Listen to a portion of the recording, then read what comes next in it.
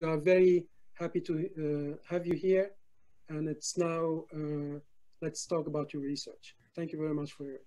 Okay, so thanks, Ziad, for inviting me, and everyone, thanks for your patience. Yeah, so with your permission, I would like to cover different diseases, because this is a concept that I'd like to, lay out to you that is not disease specific. It's about regulating the immune response. We published a very nice paper, I think, last week in Cell, that's about cancer. So I try to integrate, these different diseases, but about half of the lecture will be about cardiovascular disease. If that's okay. Perfect. Yeah. Okay, so I'll share my screen.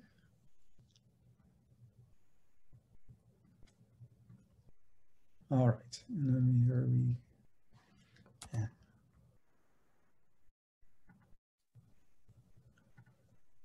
Okay, can everyone see this? Yes. Okay, oh, excellent.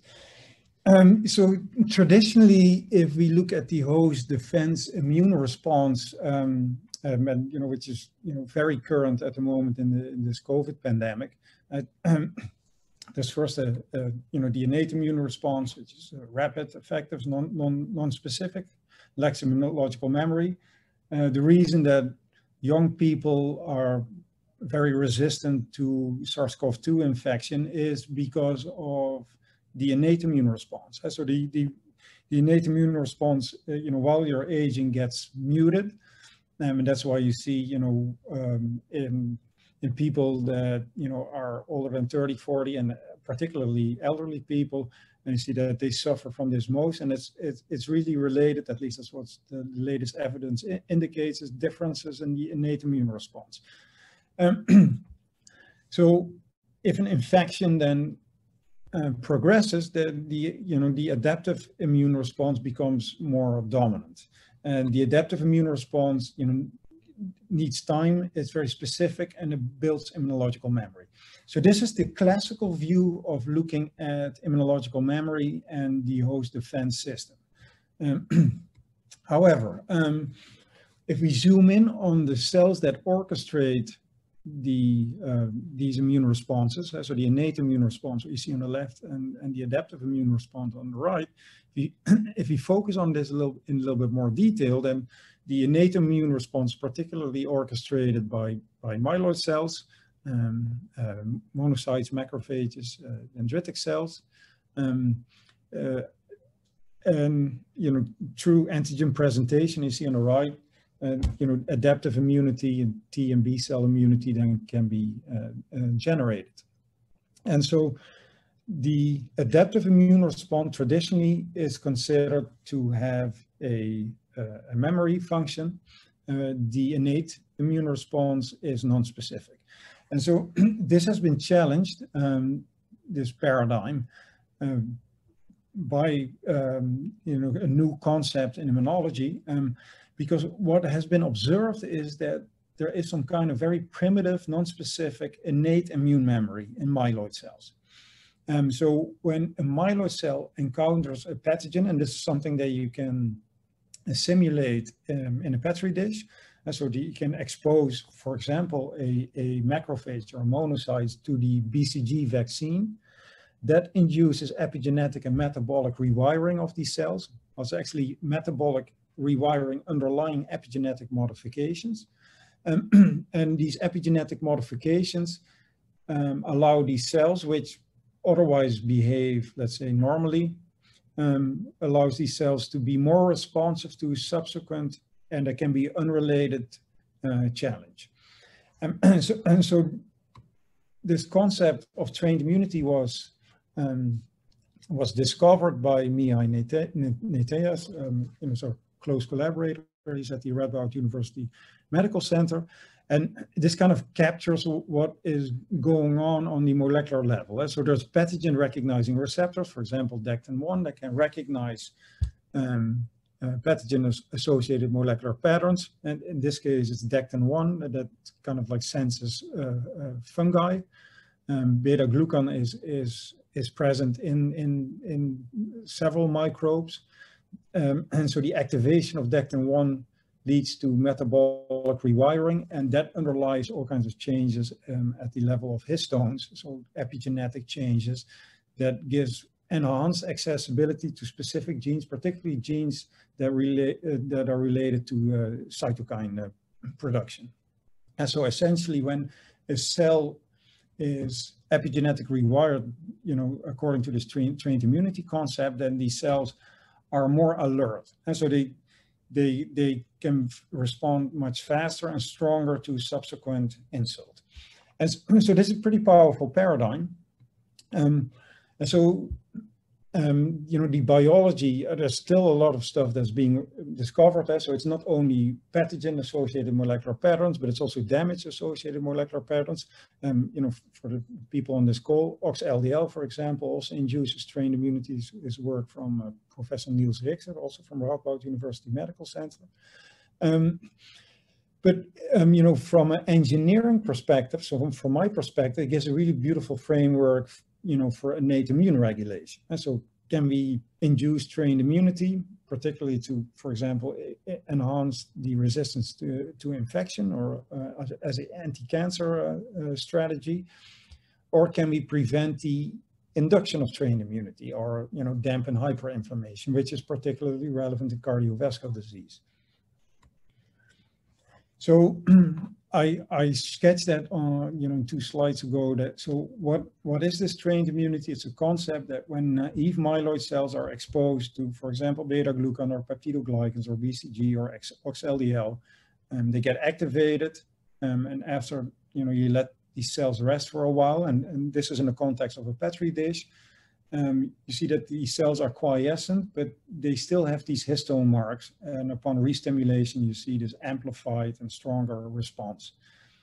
Okay, so this is nice, but doesn't explain, why, for example, in patients, but also in animal models, trained immunity it can be induced for a much longer period than the lifespan of a myeloid cell. So monocytes have a lifespan of a couple of days. So that doesn't explain the let's say the duration of trained immunity. So then we have to zoom in on where myeloid cells and other immune cells are produced. So that's in the bone marrow, and so pioneering work from me, innate, and others has shown that trained immunity becomes a property of the progenitor cells, myeloid progenitor cells, particularly in the bone marrow. So that means that if you are able to regulate the immune response at the level of myeloid cell progenitors, you can actually accomplish, potentially you can accomplish a lot. And so this is kind of like our vision for how can we directly engage myeloid progenitor cells in the bone marrow to kind of take control of the innate immune response. Yeah, so essentially it's this. So we would like to take control of the immune response by focusing on myeloid cells, so antigen-presenting cells, and then essentially, because there's this interplay with adaptive immunity that, in theory, should allow us to take control of the entire innate immune response, entire immune response, innate and adaptive immune response. And so we would target the myeloid cell compartment, and then, we can regulate different processes. Trained immunity is one example, but you can also think about co-stimulation, so signal 2. That's also something that you could in principle regulate at the level of antigen-presenting cells and not at the level of T cells. Okay, so this is the concept, this kind of our vision, and so how do we actually want to achieve this? So there's in a Petri dish, there's many compounds that can induce trained immunity. You can either not infuse them intravenously, or they will never reach the myeloid cell compartment. So we focus on nanotechnology. We also integrate a lot of imaging in our studies because we'd like to understand, how that nanotechnology behaves. There's 3 diseases that we mostly focus on. So atherosclerotic disease, transplantation, and cancer. I'll start off with the nanotechnology. So what we use are our body's own building blocks. And for this audience, everyone knows good cholesterol, high density lipoprotein. It's essentially an aggregate of fatty molecules and an apolipoprotein called apolipoprotein A1. And because of the integration of apolipoprotein A1, these natural nano delivery systems, they interact with innate immune cells. And here you see the interaction with a macrophage. So this is something that we can mimic. And so this is a concept in nature that, as a biomedical engineer, that we would like to take advantage of. And so if you look at the morphology or the architecture, so you will, of a lipoprotein, you can clearly see that there's a lot of opportunities, for a chemist to work with. And so you see there's something hydrophobic in the core of these lipoproteins. The lipoproteins are covered with a monolayer of amphiphilic phospholipids, and then has ApoA1 integrated, or other apolipoproteins. And so this is a beautiful example of our body's own nano delivery system. It's also known, for example, hepatitis C enters hepatocytes through the merging with lipoproteins. And so there's a lot of biological opportunities for these type of structures. So what we essentially do, and this is just a whiteboard animation, so don't take it too serious, but conceptually this is what we do. So we take human plasma, and that is then subjected to extensive centrifugation procedures.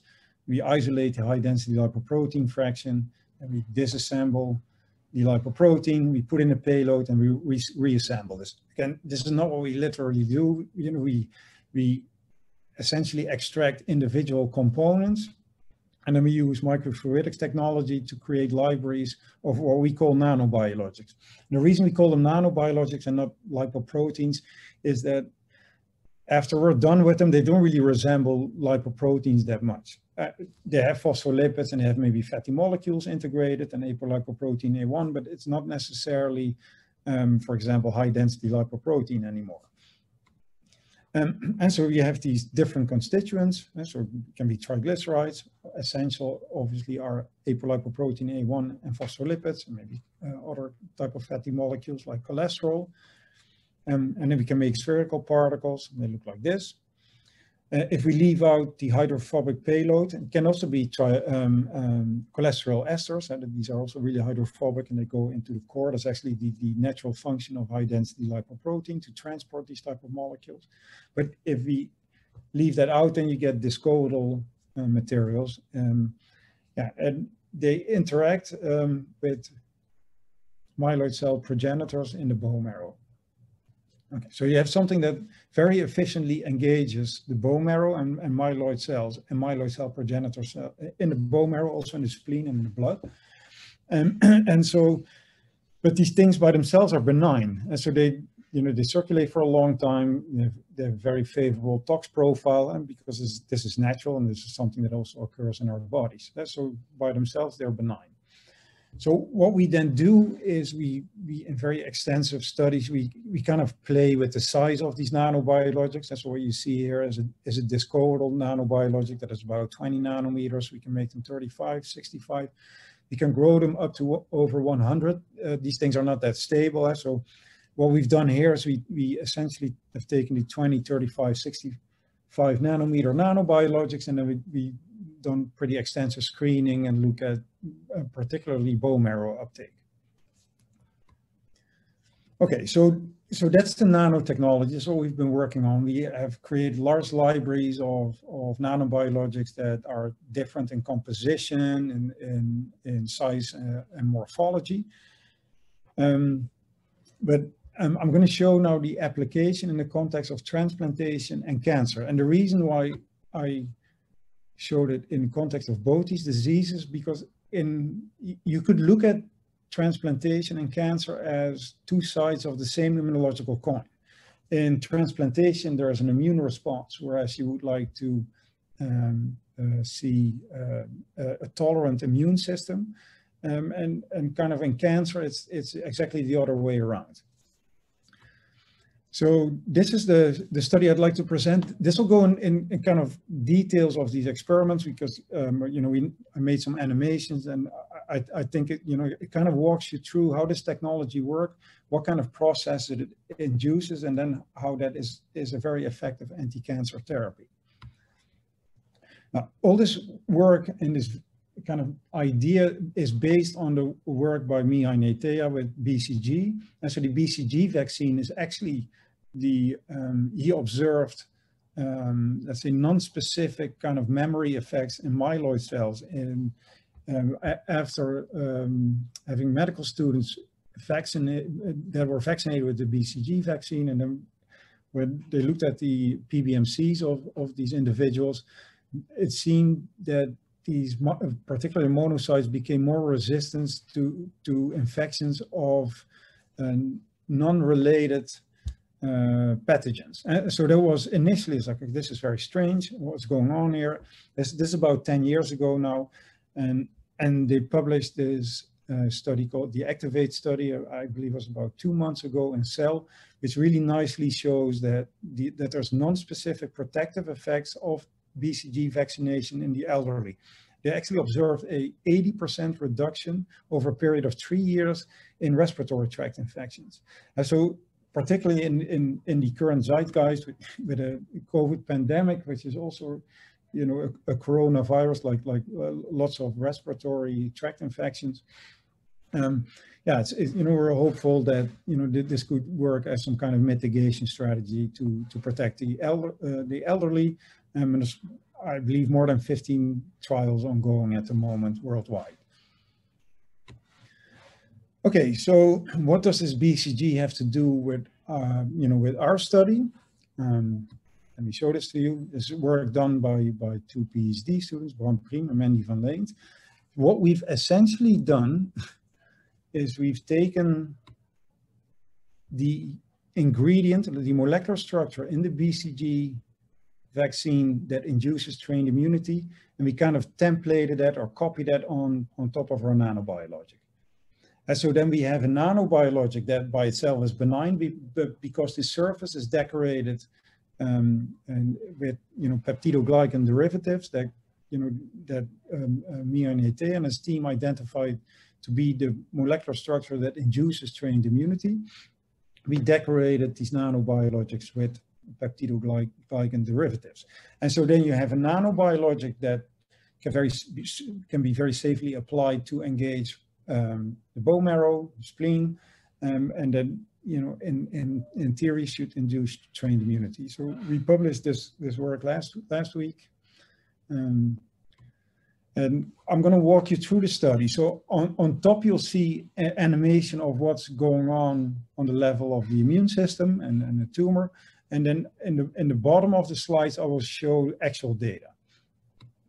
Okay, so I think all of you know that you know, immune cells are produced in the bone marrow by, you know, they are essentially hematopoietic stem cells, and multipotent progenitors give rise to, you know, all kinds of different types of immune cells, myeloid cells, lymphoid cells.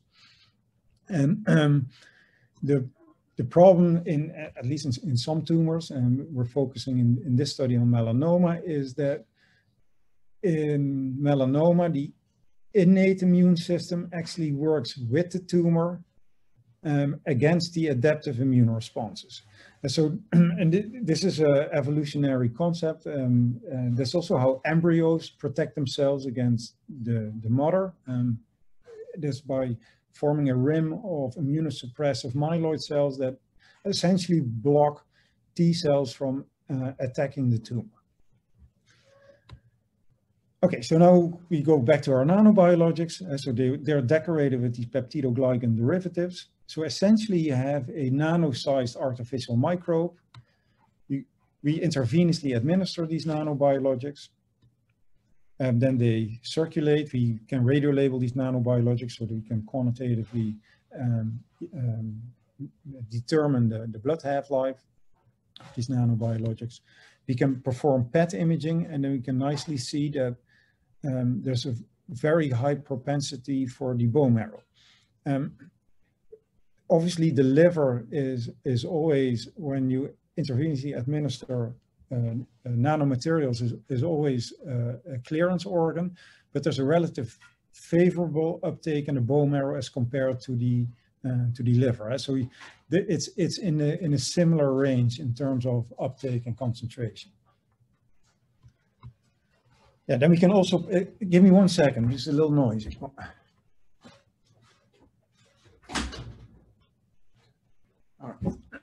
So then there is, what we've also done is intravital microscopy. We can also fluorescently label these nanobiologics, and then we've performed live microscopy on the skull of mice. And so you can nicely see on the left the accumulation in the bone marrow. These were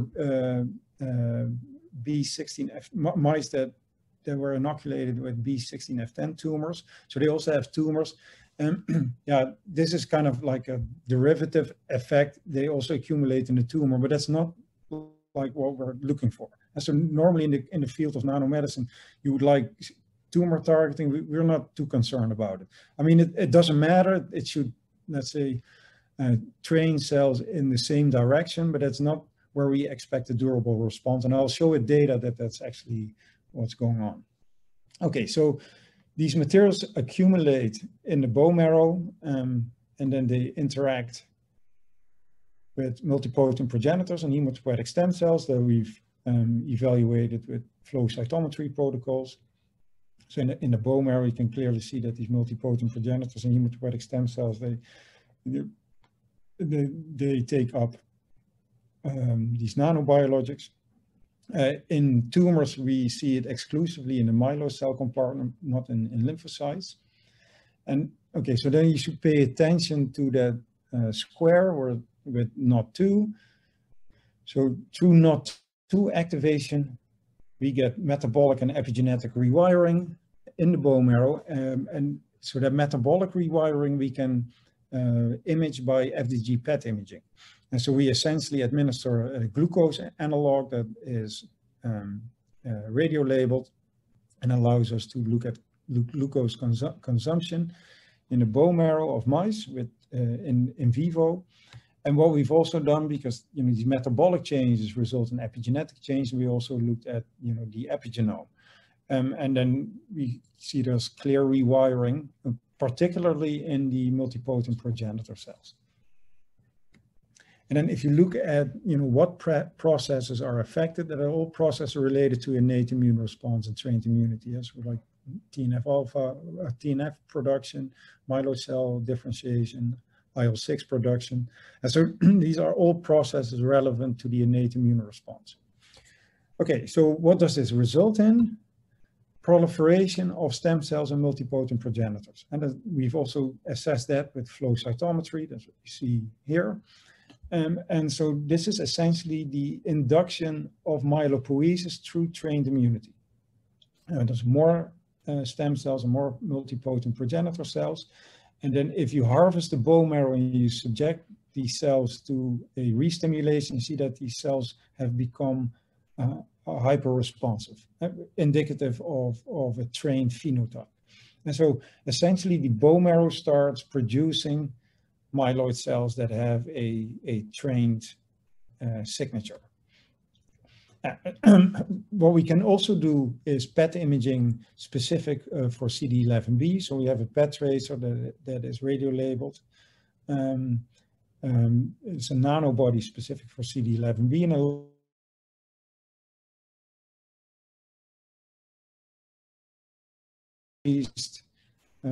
numbers in for example, in the spleen, and that's very obvious. Oh, am I still online? Okay. That looked like was kicked off. Okay, so that's what we see with PET imaging.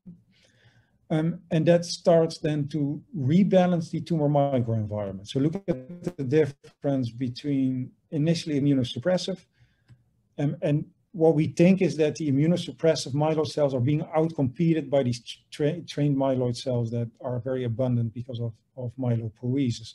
And so done very extensive flow protocols on different organs, on the bone marrow, on the tumor, and you can see nice shifts from more immunosuppressive tumor microenvironment to tumor microenvironment that is actually more anti-tumor.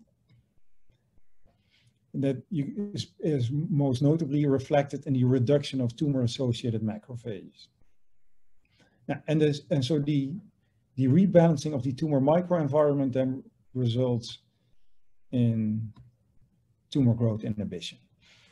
So what we've seen, that nanobiologic that we develop, depending on, you know, how many doses we give and at what concentrations, you see this really nice dose response curve. And there's, you know, some photographs of mice. On the left, a mouse that was treated with PBS, and on the right, a mouse that was treated with, let's say, the most effective treatment regimen. So that works really well. And one of the feedback we got, you know, from a reviewer is like, okay, you can attribute these effects to the bone marrow. You know, can you design experiments to actually show that's the main mechanism by which you get tumor growth inhibition. So what we've done is a bone marrow transplantation from mice that were either treated with our nanobiologic regimen or were treated with PBS. And then we transplanted these bone marrows in mice that were radiated. We let these animals then recover and then do tumor inoculation, and you can see a clear difference between the two groups, you know, showing that there's very significant involvement of the bone marrow in this therapeutic effect. Okay, yeah, so now we've rebalanced the myeloid cell compartment and we changed the tumor microenvironment. That also means that T cells have better access to the tumor cells, and that, you know, then it makes sense to combine this with checkpoint inhibition and activate the T cells in addition to the induction of trained immunity. Now, the mouse model we use is notoriously difficult to treat with checkpoint inhibition, with checkpoint inhibitor drugs, sorry. And so what we've done here is we've done a whole lot of experiments, but I'm showing the example that we treat B16F10 mice or mice with B16F10 melanoma with a combination of anti-CTLA4 and anti-PD-1. And that has no effect on tumor growth whatsoever. So the black dotted line shows placebo-treated animals, and in yellow you see animals that were treated with a combination of anti-PD-1 and anti-CTLA4. No effect whatsoever. If we first induce trained immunity with our nanobiologic immunotherapy and then do checkpoint inhibition, then we actually get tumor remission. And so what you see is the lower graph. These are groups of 10 mice, and 5 mice out of 10 we saw complete tumor remission. And again, this is a tumor that's notoriously difficult to treat with immunotherapy. We also have very translational vantage points. So what we've also done in this study is work in non-human primates. So we looked at biodistribution of radio-labeled nanobiologics, and you can see that, let's say, the behavior of these nanobiologics is preserved across species. You see this very dominant uptake in the bone marrow, also in non-human primates, and at a very favorable tox profile. Okay, so that's our work in cancer. Then we take the other side of that coin, and it's transplantation. This is work we published in 2018. And in this study, we've done the exact opposite. And so we inhibit innate immune responses, and then we try to prevent co-stimulation. And so it's also like signal 3 and signal 2 that we focus on in this study. We focused on the mTOR pathway because that, you know, that's a main pathway that regulates trained immunity, and we developed a nanobiologic that integrates an mTOR inhibitor. Same as I've shown for these data in cancer, we see this very nice bone marrow engagement also of this material. Yeah, and so the progenitor cells, they are positive for our nanobiologic. So this is also something that's regulated at the level of the bone marrow. And then we use a heart transplantation model, which is a B16F10 mouse that receives a second heart from a BALB/C mouse in the abdomen, and it's connected to the abdominal aorta. So that means that there's blood flowing through it. There's a heartbeat, but it's not functional, the heart. And so by palpation, you can monitor rejection, and it is a very robust model, and typically the rejection is observed at day 8, sometimes 7, maybe 9, but on average, it is very consistent. Around day 8, you see rejection, which can be observed because the heart stops beating. In this model, if you manage to keep the heart beating up to 100 days, that is essentially considered tolerance. So before rejection would occur, so at day 0, 2, and 5, we give an injection with our nanobiologics, and then you can see that this results in a very nice prolongation of allograft survival. So in blue and in white, you can see controls, so they all reject before day 10, so around day 8. But if you apply, at day 0, 2, and 5, and do intravenous administration of our nanobiologics without any subsequent immunosuppression, you see that there's very strong promotion of allograft survival. But as you can also see, it's about 30% or a little bit more, maybe 35% of these hearts that survive up all the way to 100 days, which is considered tolerance. So what we also decided to do is to then also inhibit co-stimulation, particularly CD40 ligand co-stimulation. This is technology we've developed with Esther Lutgens. I believe most of you will know her. And so she works on these TRAP6 inhibitors, and then we incorporated it in our nanobiologic. And then you can target that antigen-presenting cell, and then you prevent CD40 ligand co-stimulation. So if you look at that, it also works in yellow, but not as well as our, let's call it a trained immunity inhibiting nanobiologic. And when you combine both, you see that most hearts survive up to 100 days. And so this is a way to induce immunological tolerance in the context of transplantation without the need of chronic immunosuppression, and because you regulate this at the level of innate immunity. That's what's shown here. So now we'll go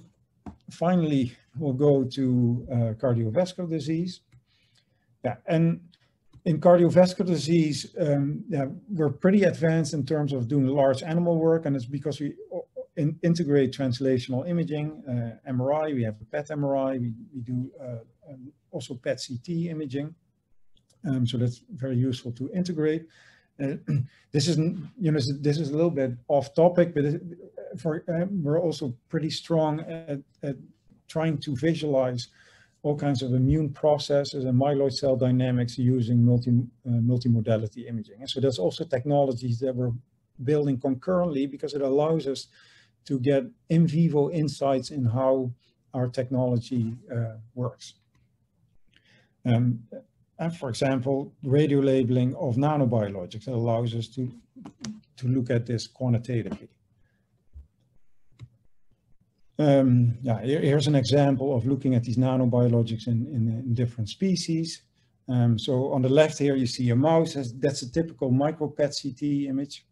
In the middle, you see a rabbit. This is a PET MR image. On the right, a non-human primate.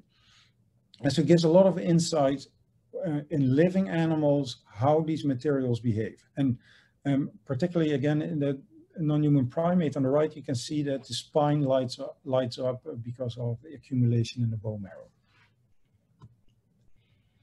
I don't think I have to educate you on the pathophysiological process and atherosclerotic complications, but it's essentially lipid-driven inflammatory disease, chronic inflammation that results in the accumulation of lipids and immune cells in the vessel wall that can eventually cause plaque destabilization and rupture, thrombus formation, and that can cause ischemic events like myocardial infarction, stroke, renal ischemia, also peripheral artery disease. And it's still, I believe, the #1 killer worldwide.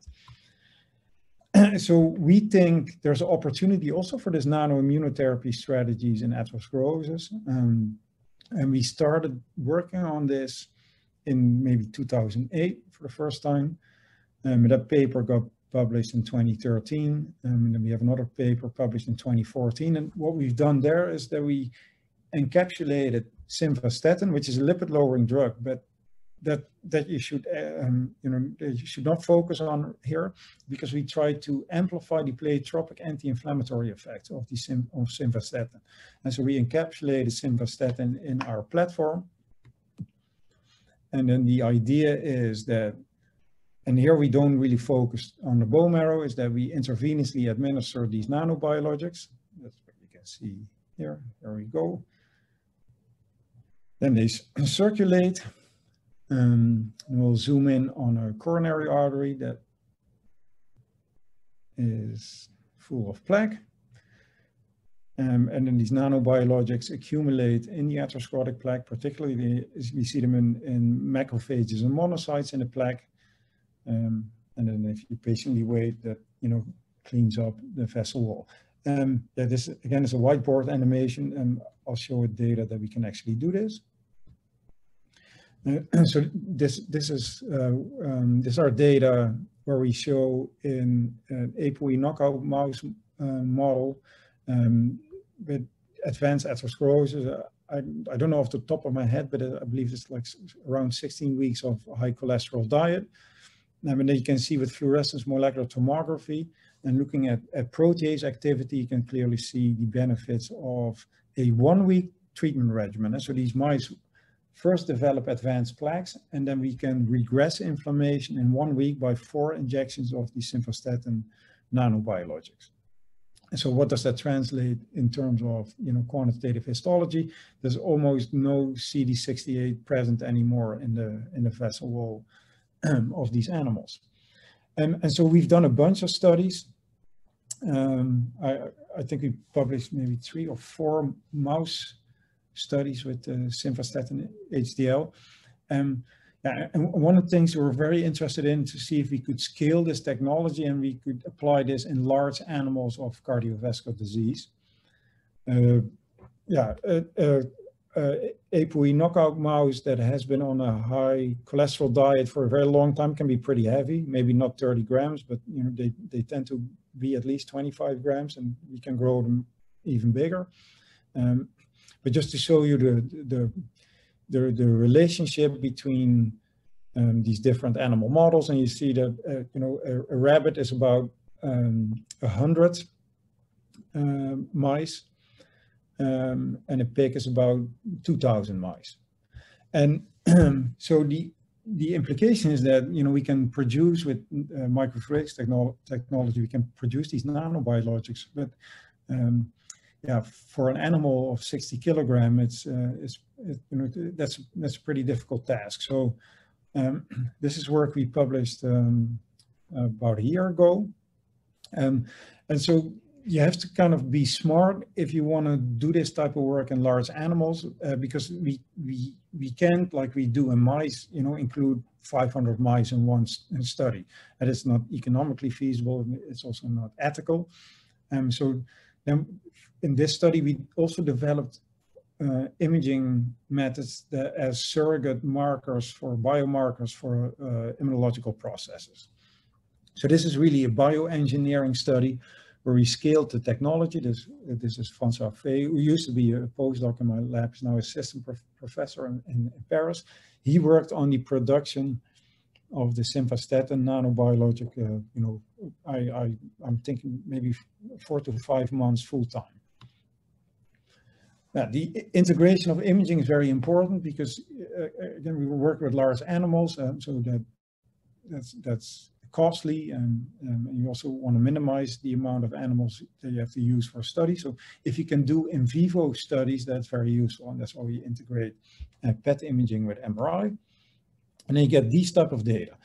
So this is a little deceptive because this is actually not PET MRI, but this is PET CT. And the nice thing about PET CT is that for whole body biodistribution studies, that is a very efficient technique. And so these are the typical data that you acquire using PET CT and radio-labeled nanobiologics. If you then want to zoom in on the vasculature in these atherosclerotic rabbits, let's say the atherosclerotic lesions is in the abdominal aorta. In atherosclerotic pigs, it's in the femoral arteries.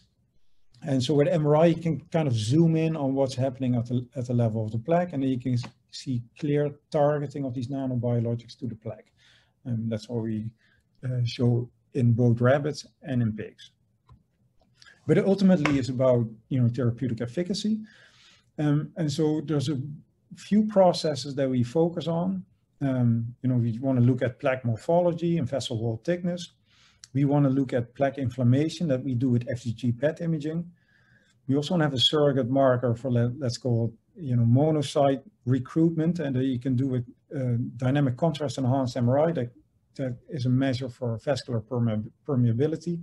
And we've also performed FLT PET imaging. And FLT is a radio tracer that shows proliferation. So if there's proliferation of macrophages in the plaque, then that's an imaging method that you can use as a surrogate marker. And these are pretty extensive imaging protocols. We use 2 radio tracers. So actually one scan session or one evaluation is actually 2 days, 2 consecutive days. And so we do 2 scans. Then in a period of 2 weeks, the animals receive 4 injections of simvastatin nanobiologics. And then at 2 weeks, we apply the same imaging protocol. And they get these type of data. And there's not much you can extract from these data. I'll be frank here. And so on the left, you see FDG PET imaging, so in red and yellow. On the right, we see FLT PET imaging. And if we look at dynamic contrast enhanced MRI, we see all kinds of changes. And then also we look at vessel wall morphology. And so these are very extensive data sets. So we were actually struggling with how we could best analyze these data and how we could increase power, and then we involved in biostatistician. And she came up with something elegantly simple. She said, well, let's take every parameter you measure, whether it's inflammation, whether it's proliferation, whether it's permeability or vessel wall thickness, and just compare pre and post-treatment with placebo or simvastatin and nanobiologics if the parameter increased or decreased.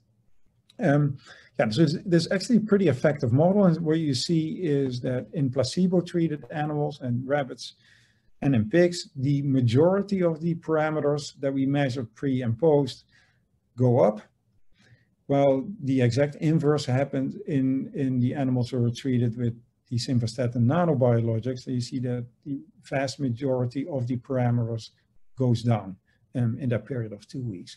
And so this is kind of clever way to integrate bioengineering and these kind of statistical models to extract meaningful information from large animals that we are limited group sizes. Okay, so to summarize, so we regulate the immune response using that nanobiologic technology. We primarily focus on hematopoietic organs as a means to orchestrate the immune response. Are mostly focused on the bone marrow, but we suspect that there's also pretty important contribution of the spleen. It's not something that we have investigated in depth, and then we try to translate it, this type of work to large animals. So we really have a translational vantage point. And then you can think of many applications. So you can think of obviously cardiovascular disease, as I've shown. We're also investigating this in the context of myocardial infarcts and stroke, rheumatoid arthritis, all kinds of autoimmune disorders where potentially this can have benefits.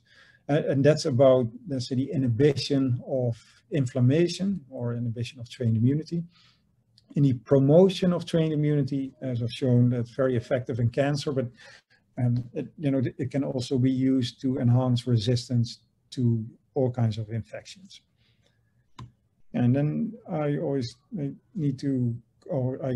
conclude with the acknowledgements and thanking you for letting me share our work. Great, thank you very much, Willem. This was a very interesting presentation indeed, and I think it really shows how when you integrate knowledge in basic immunology and nanochemistry and imaging, you can get to develop potentially very interesting immunotherapeutics. Let's go to the